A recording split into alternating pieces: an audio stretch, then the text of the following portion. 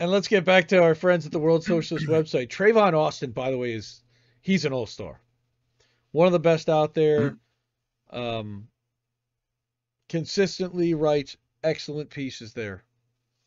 And on top of the fact that COVID funds are being used to fund private prisons and cops, oh yeah, by the way, Congress ain't passing anything to reform police budgets at all. Bipartisan Nope. negotiations for the George Floyd Act, legislation that Democrats claimed would enact police reform measures in the wake of George Floyd's brutal murder by Minneapolis police, have collapsed, effectively killing the bill. And they sent out Senators Cory Booker, my senator, and who was the lead Democratic negotiator, reportedly told Tim Scott, the lead Republican, that he was done negotiating after Scott rejected a final offer from the Democrats. Great picture. So, yeah. The House originally passed it in March by a party line vote.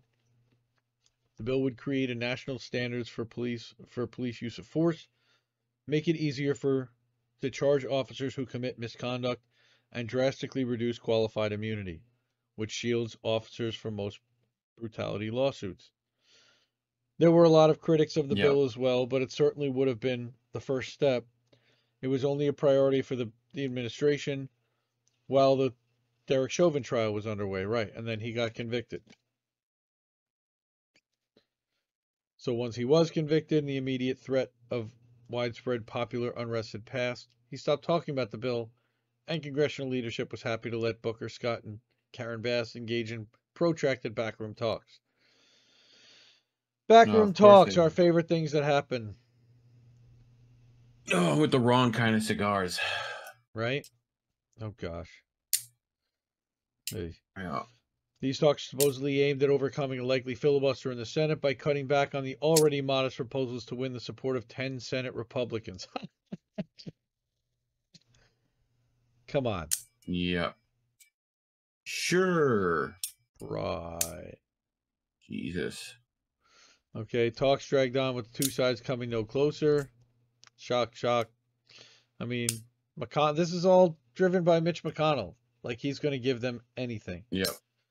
There's only one way to do that. We think? did the best we could. Well, there would be one way Do they you think could the do that. parliamentarian could get this done? Do you think?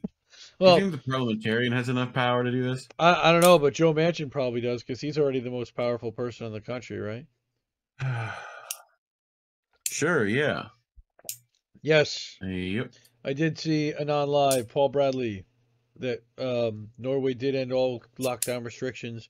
I believe Sweden and Denmark are pretty close behind them, if they did not already. Oh no, Warren, no grapes. Didn't we talk about grapes? What happens when we eat grapes? No grapes. No. Explosive stuff happens when we eat grapes. That's not Oh no God.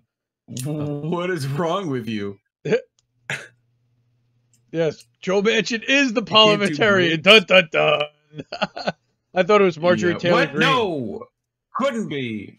We accepted significant compromises. No, a grape reckoning this morning. That's disgusting. Knowing that there will be a tough sell to the community. Yeah, of course. Right now, it appears unsurprisingly that Tim Scott was simply the front man for the Senate Republican leadership, which sought to block the passage of any bill, preferring to appeal to the fascistic pro-Trump wing of the party by depicting the bill as a Democratic effort to defund the police. Of course. Of course. Couldn't have that happen at all. No. All right. Democrats weren't even able to secure a deal based on a Trump-era executive order that banned chokeholds and no-knock warrants.